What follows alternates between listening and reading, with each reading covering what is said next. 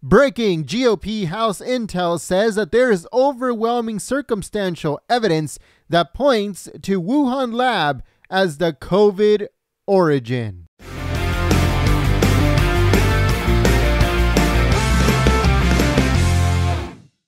Hello folks, my name is Jenna from Golden State Times. Welcome back to the newsroom, and today I have a breaking news story.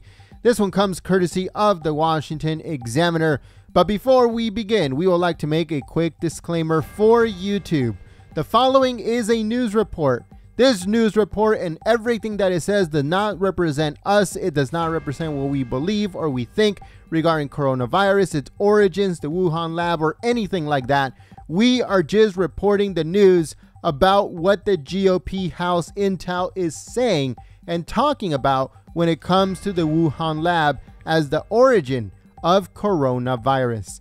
Thank you so much. Hello folks, my name is Jenna from Golden State Times. Welcome back to the newsroom, and today I have a breaking news story. This one comes courtesy of the Washington Examiner, and it says, House Intelligence Committee Republicans released a report on the coronavirus pandemic on Wednesday and pointed the finger directly at the Wuhan Institute of Virology, arguing that there is overwhelming circumstantial evidence supporting the hypothesis that COVID-19 originated in that lab.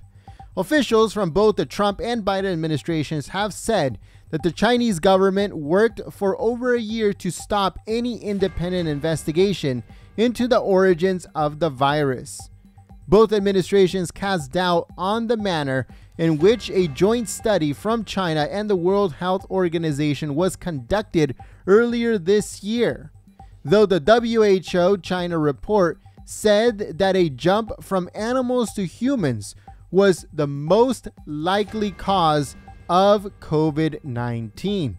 Though numerous Trump officials have pointed to an accidental escape from the Wuhan lab as a highly plausible or the most likely origin for the pandemic. Led by Representative Devin Nunes, the ranking member on the House Permanent Select Committee on Intelligence, it says that the 21-page Republican report by the name of In Focus COVID-19 and Wuhan Institute of Virology, it lays out what the congressman saw as the case for considering a leak from the Wuhan lab. It goes on to say that the House GOP said that by contrast, little circumstantial evidence has emerged to support the PRC's claim that COVID-19 was a natural occurrence, having jumped from other species to humans, including the fact that Chinese authorities have failed to identify the original species that allegedly spread the virus to humans, which is critical to their zoonotic transfer theory. In March, Tedros, which is the head of the WHO, said that the joint team had fully investigated the potential of COVID-19 originating through an accidental leak from the Wuhan lab, a hypothesis that he insisted needed further study despite it being deemed extremely unlikely by the team, which claimed that the most likely origin was a jump from animal to human. It finishes off by saying that the GOP report said that since 2012, GOP members of the House Intelligence Committee, quote, have been examining the growing threat to America posed by the Communist Chinese government and the People's Liberation Army. And that, quote, this unclassified interim report, it is part of our ongoing efforts to ensure the American people are well informed of this danger.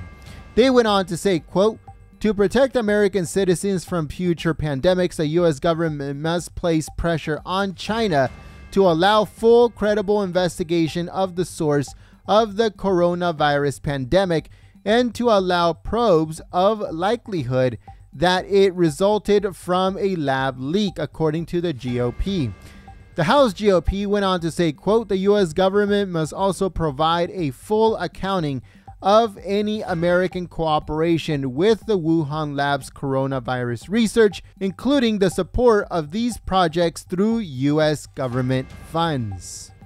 All right, folks, let us know what you guys think in the comment section below regarding this whole situation. Thank you so much for joining us here at the newsroom. Make sure you visit our website, goldenstatetimes.com. Again, that's www.goldenstatetimes.com.